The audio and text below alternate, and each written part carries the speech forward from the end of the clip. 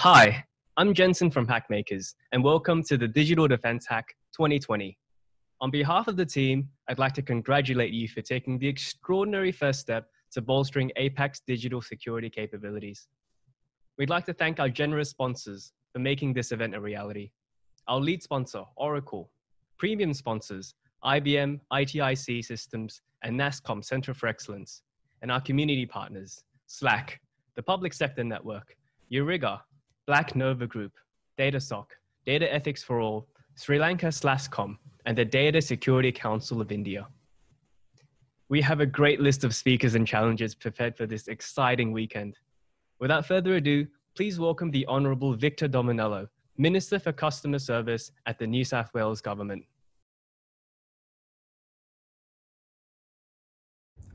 Hi, Victor Dominello, Minister for Customer Service. Today's hackathon, it's on an important topic, cybersecurity. If we want to think about where New South Wales needs to be in the 10, 20, 30 years ahead, cyber is at its heart to make sure that it's baked in for our prosperity. Can I wish you every success in making sure that your inner geniuses come out, because there's a lot of problems that we need to solve, and hackathons are a great way to do it. New South Wales is absolutely leading the country when it comes to cyber. We were investing $240 million over 3 years, and that is the biggest investment, to my knowledge, in the Southern Hemisphere. We want to be a world leader when it comes to cyber, so that we're a very strong partner as part of the Five Eyes partnership. But not only that, we're doing a lot of thought leadership in cyber. For example, we're undertaking the task force in relation to cyber standards with AustCyber and a whole lot of other stakeholders involved in that, and that's going really well. We're doing regional cyber, so we're making sure we take cyber to the regions as well. And we've got sovereign procurement to make sure that we bake in some of the $1.6 billion that we're spending on Digital Restart Fund into our own capacity building here. Because it's not just making sure that government is strong in cyber, we want to make sure that we build a strong cyber industry. I have no doubt in my mind that in the next 2 to 3 years, people will think cyber, they will think New South Wales. The big players will all come to New South Wales because this is where all the action is happening in cyber. So again, I wish you every success. We need creative geniuses like you out there to solve some of the really big problems, particularly around cyber. And if we do this right, we bake in and guarantee our future prosperity. So again, all the best. Please welcome Guillermo Ruiz, Global Head of Developer Relations at Oracle. Hi, this is G, and I would like to tell you a short story. Back in 2016, a leading cloud-based internet performance and DNS provider suffered the largest DDoS attack. 1.2 terabytes that disrupted operations in companies like Twitter, Netflix, Reddit, and many others. The root cause, the Myelin botnet, a malware that scans IoT devices and turns them into zombies ready for the assault. We found that tens of millions of IPs were part of that attack. Since then, we've seen larger attacks in well-known service providers. The last one, back in February, 2.3 terabytes, and this is increasing. Today, as we move into a digital world where everything is connected, think on the rollout of 5G, the techniques are getting more sophisticated. Variety of ransomware. Who hasn't heard about WannaCry or Ryde? Phishing or even deepfake techniques. What is real and what is not? If we add the lack of skills in cybersecurity, the latest ISC research sets the current gap in 2 million for APAC, we have a perfect combo for the bad guys.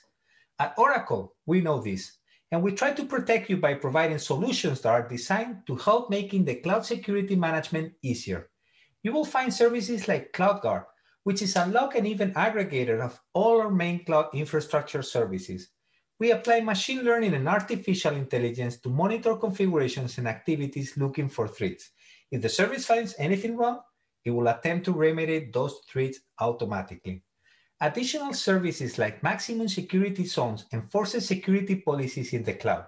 This helps keeping your data safe with pre-configured policies that can be changed for any reason. Let's remove the oops, it's been a human error, or even worse, a former employee that was not happy with his situation. Over the next 2 days, you have a unique opportunity to show your talent and bring some cool ideas that can help solve and prevent some of the challenges we face today. I wish you all the best and hope you enjoy the challenge. Have fun and see you soon.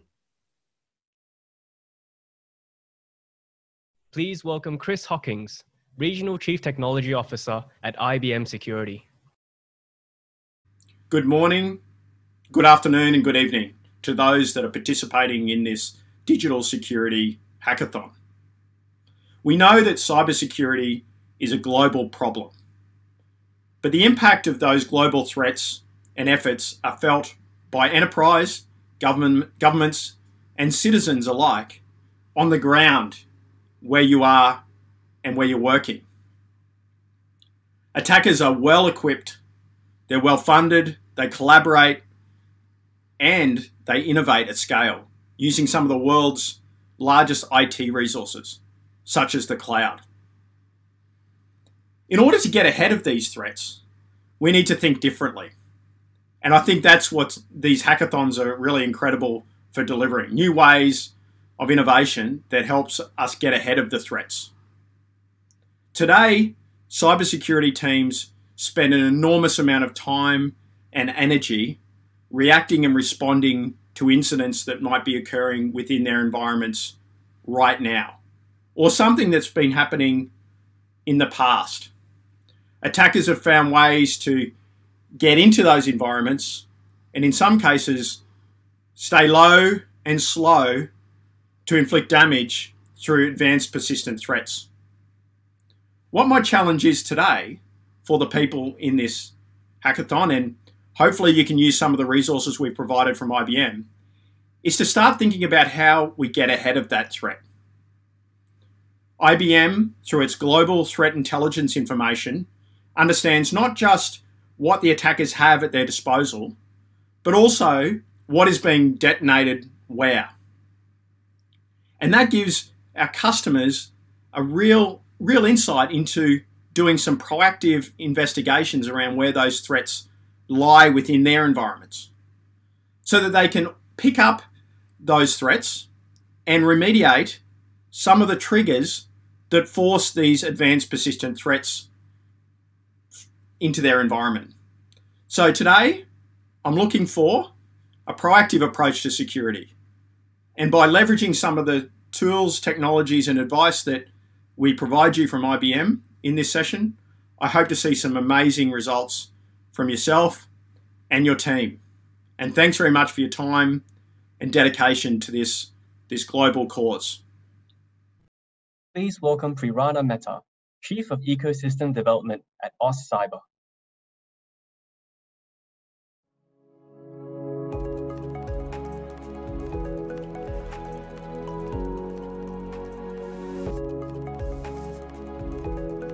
As a result of COVID-19, we are growing increasingly dependent on digital interconnectivity, and this dependency is creating greater risks. We really don't know where our assets, our information and our data is being stored and how it's being accessed, which is why cybersecurity is increasingly important.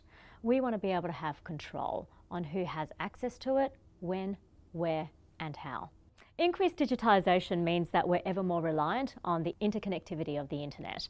And that means that our information is being transferred, held and used by various people at various times. Cybersecurity ensures that we build digital trust, and it also means that as users, we know where our data is going and we have control over who's using it, when and how.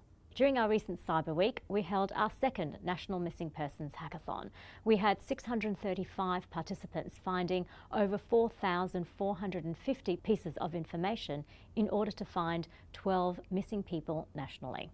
Australia's economic and national interests lie in a secure APAC region, and this was demonstrated just this week with the signing of the Regional Economic Comprehensive Partnership, the RCEP agreement, which is the largest free trade agreement of its kind. The Asia Pacific Hackmakers Hackathon is a really fantastic, innovative way of being able to find cybersecurity technologies and innovations within the Asia Pacific region, finding real solution to technical problems.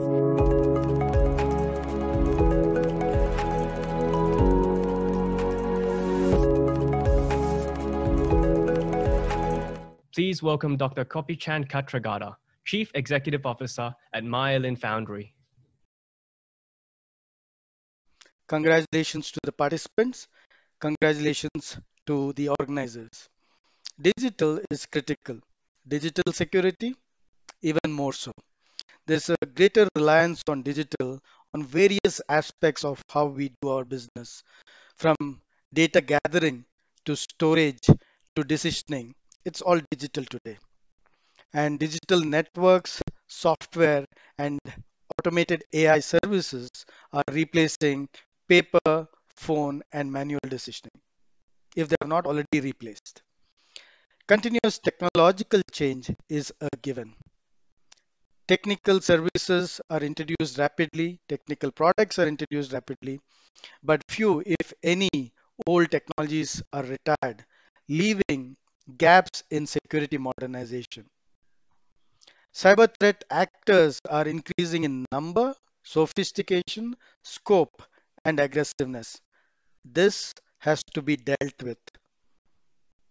Greater variety and diversity of the compute infrastructure also means that there is a greater chance of leaving some aspect of our crown jewels unguarded. There is an increase in cyber fraud related to some of the newer data sources, such as image, video, voice, and other unstructured data. Are you up to these challenges? I believe you are.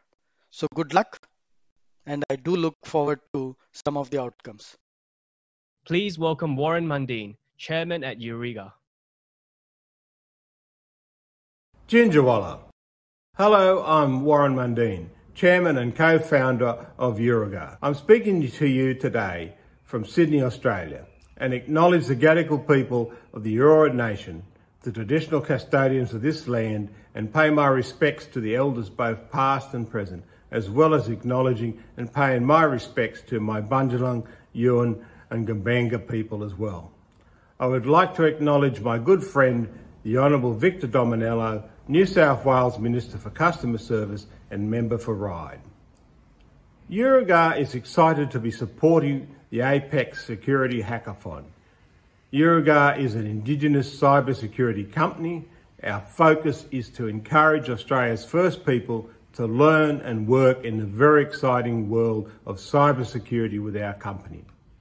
A conduit to Indigenous communities, Yirigaa is growing work opportunities through collaborations with a select group of key industry partners, leaders and other Indigenous organisations and government agencies.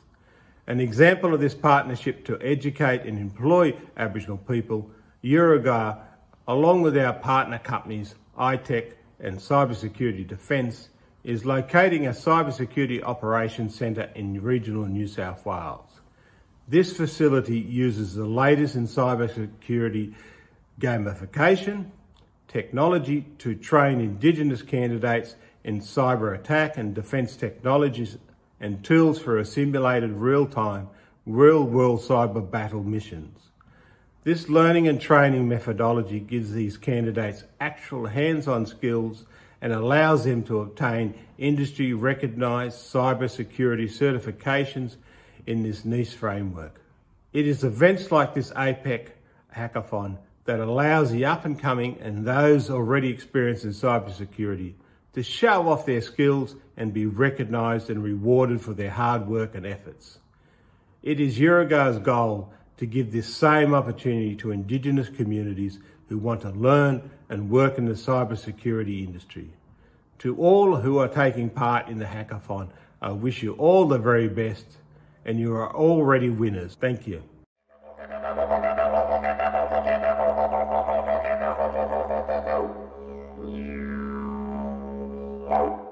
Please welcome Dr. Ian Opperman, Chief Data Scientist at the New South Wales Government.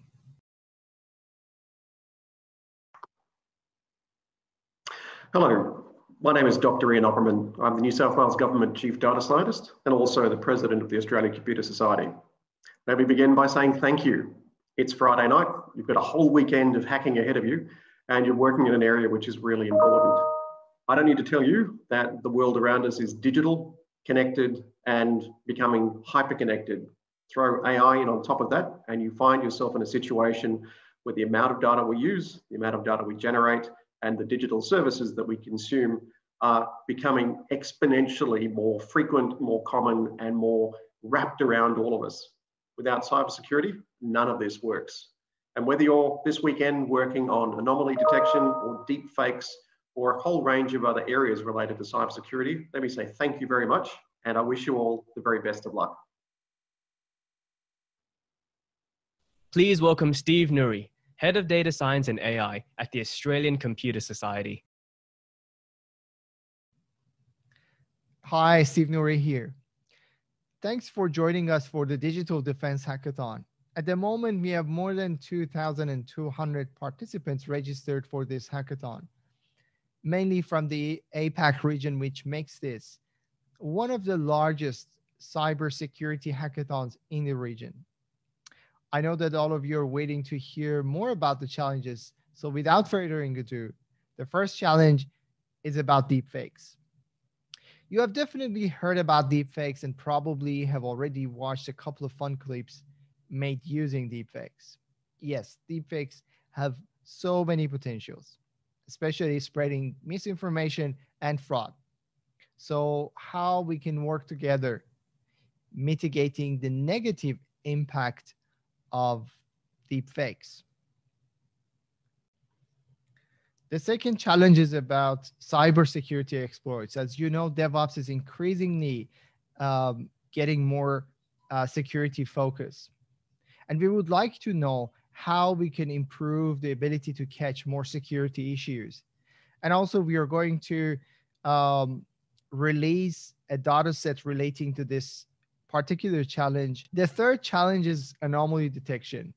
And we would like to know how can we better understand, detect, and alert on some unexpected actions or suspicious accounts activities.